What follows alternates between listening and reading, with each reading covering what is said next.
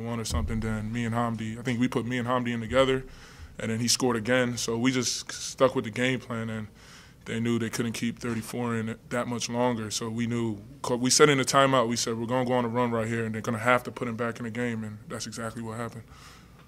But the game plan was still the same. Go inside. Go inside. Was it specifically to go inside at TJ? Just go inside in general. We knew we had success going to the paint last year, and that's been our formula this year so far in the past couple games. So the other day he played like 37 minutes and had 0 fouls. So we knew if we go in the paint, he's not going to want to foul us. So all we had to do was just finish. And I think me, Hamdi, and Justin, Jordan even had a nice post move today. We all did a nice job finishing in there. We missed a couple bunnies, but we just kept attacking. And at the end of the game, we wore them down. There were 10 ties and 10 lead changes up until that point. You guys went on a 9-0 run and Klein was out with foul trouble. But did you see the momentum shift in that point? I think Hamdi got a dunk and then there was some free throws. Oh yeah, most definitely. You could see like it kind of took the air out of them, and they kind of like put their head down a little bit, and then they made a tough three. I think it was Buckingham or something towards the end, but that was like a desperation shot. That really wasn't a good shot, but he ended up making it. But if he had missed that, it really would have like just shut them out completely. What about the crowd tonight? I mean, obviously this was a big audience. It was pretty good. It was really intense, just like the Dayton game we had. I mean, Coach showed us a video before the game. It's just some of our fans just of the pride they have in our school, in our city, and we knew this game wasn't just for us. It was for everybody in the city in Richmond and the VCU fan base in general. So we knew we weren't just playing for ourselves. We were playing for our fan base, our faculty, and everybody who's associated with VCU in general. We knew we wanted to send them home happy. As you heard the chant, like "We are the University of Richmond," they were chanting at the end. So you could tell they were happy with the victory.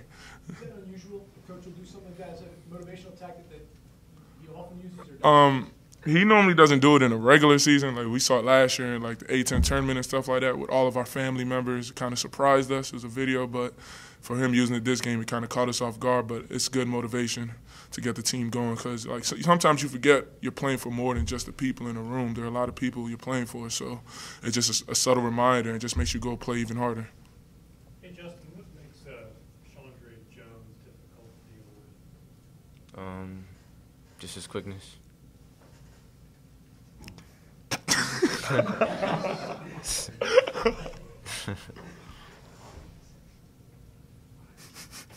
Because Justin's too humble and won't say too much. Can you describe what he's been doing over the past 3 games? It's a very difficult stretch of the South, Dayton, and now Richmond. Can you describe what he's been doing, putting up 18 and 9 on an average?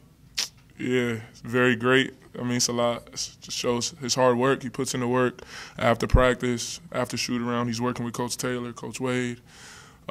Need to get him off 9 rebounds. I think it's like 3 straight games with 9 rebounds, so I need to get him a couple more double-doubles. But, I mean, he's putting in the hard work. He was injured a couple times in the offseason, but it just shows like that when he plays at that level, how it picks our team up to another level, opens things up for me and Hamdi. And once they can't help off him as much because he hits a little mid-range jumper in the short corner, it opens up the lane for the guards to drive a lot. So what he's doing is amazing. Hopefully he can keep it up. Playing like an all-conference player right now.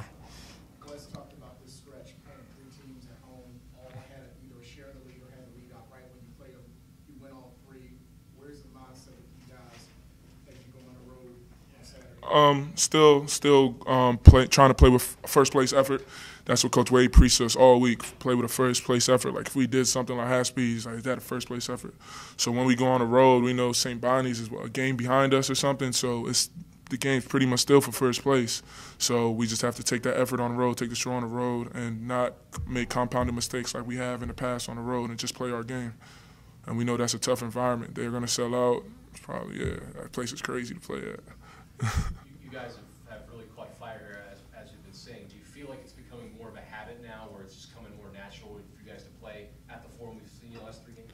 Yeah, I think we've gotten a lot more comfortable playing inside out. At times, it's kind of like it seemed like Coach was just like forcing it, just throw the ball inside. But now it's like more he's putting more play calls to get the ball inside, and the guards are like seeing it and seeing if we get the ball, kickouts will be open and driving lanes will be open because we're all willing passers and we're all willing to pass it back out if we don't have an open shot. So it's pretty much helped the flow of our offense. Justin, I'm going to try again, man. They were out rebounded you in the first half, 16-14. This is not a team that usually out rebounds people. What was Coach Wade saying to you guys in the locker room about that? I'm just attacking the glass, being aggressive, and not worry about getting bad or dumb fouls. Just being aggressive. Anything else, guys?